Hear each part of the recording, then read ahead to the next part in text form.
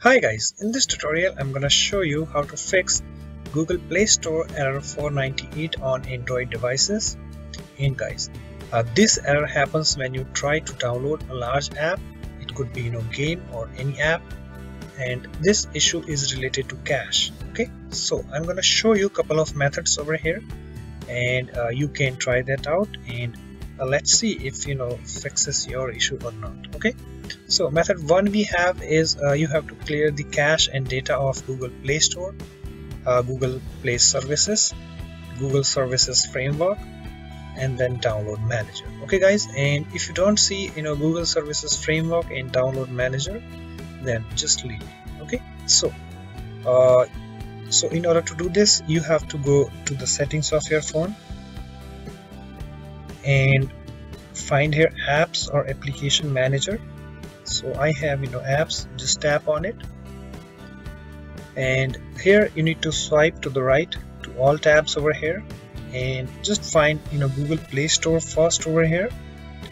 So let me find that. Here I have Google Play Store, just tap on it and then tap on clear data and then tap on OK. So as you can see, that cache is also cleared.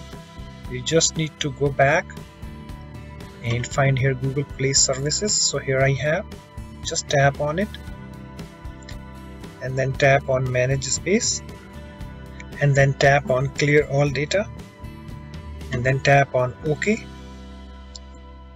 and you need to go back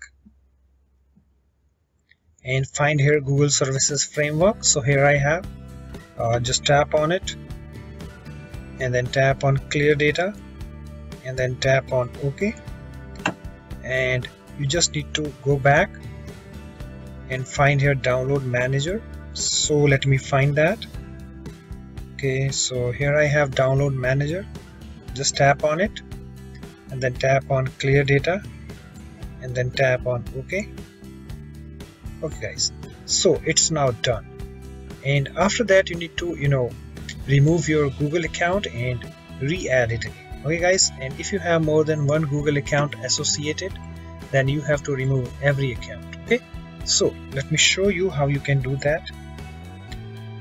Okay guys, so you just need to go to the settings of your phone and find here accounts.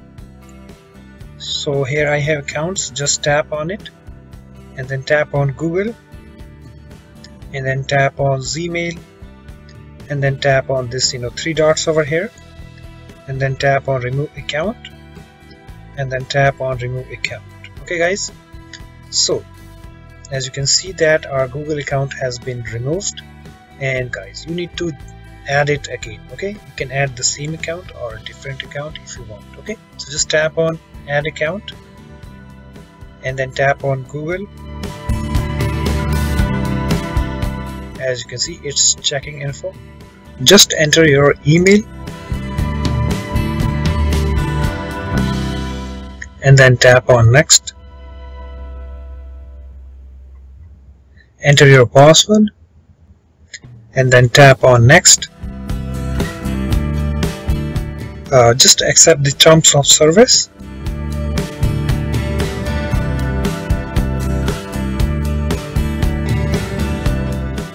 Just tap on this little drop down arrow link over here and then tap on next. As you can see guys, our Google account has been added. Okay, so after that you need to reboot your phone and go to Play Store and try to download an app. Okay, so try this method 1 and let's see if fixes your issue or not. Okay guys, so you tried this method 1 and it doesn't fixes your issue, then you can try this method 2.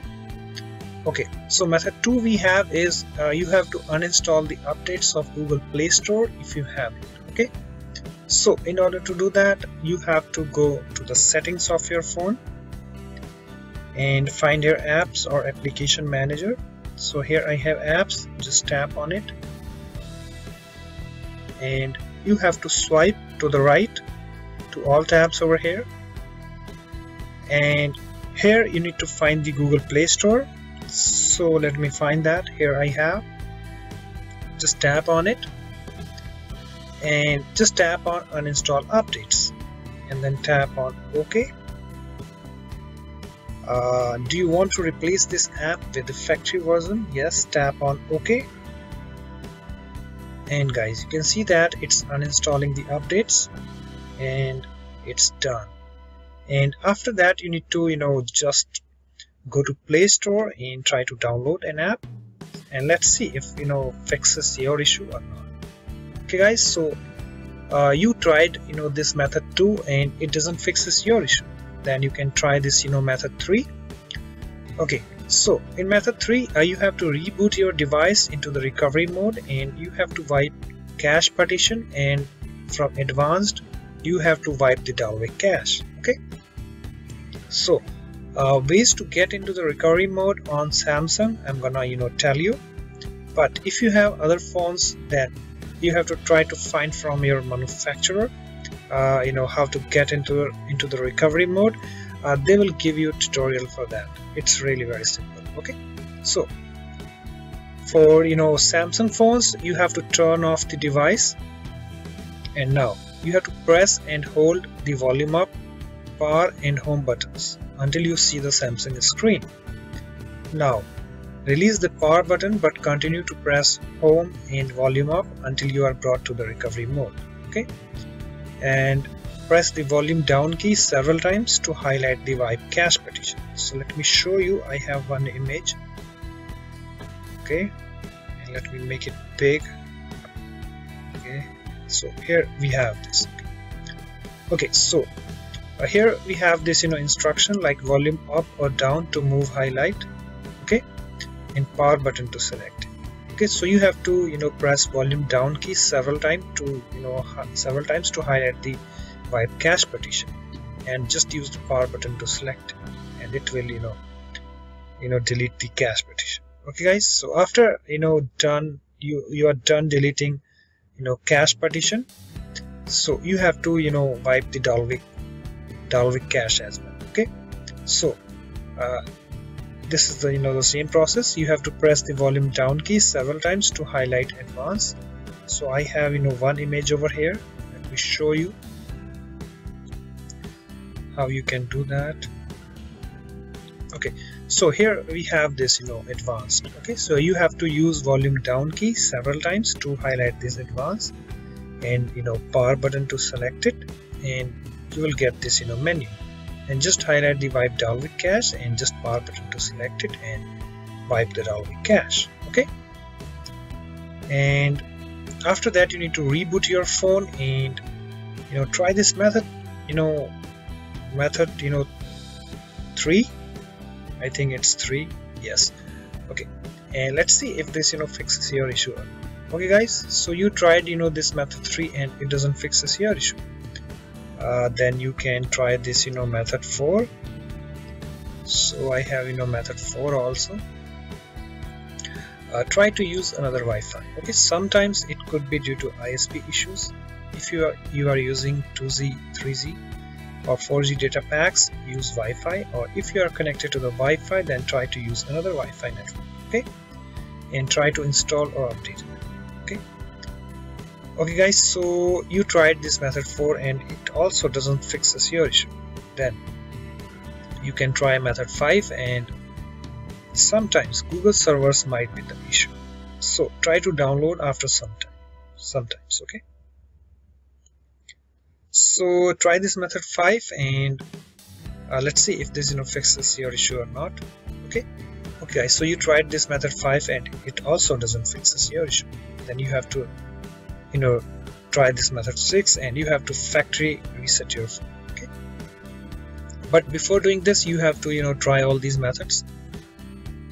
So in worst cases, if above methods doesn't work for you, then you have to do factory data reset. Okay, so just go to the settings of your phone,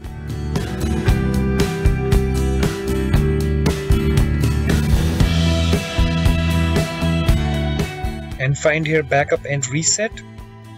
Here I have backup and reset. Just tap on it.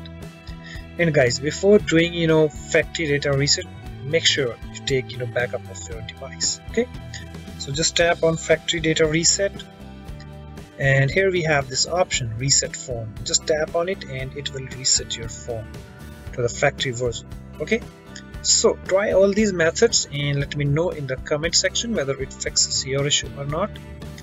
Okay guys, so that's it for this video. Thanks for watching, and I will catch you in my other tutorials. Bye bye, take care.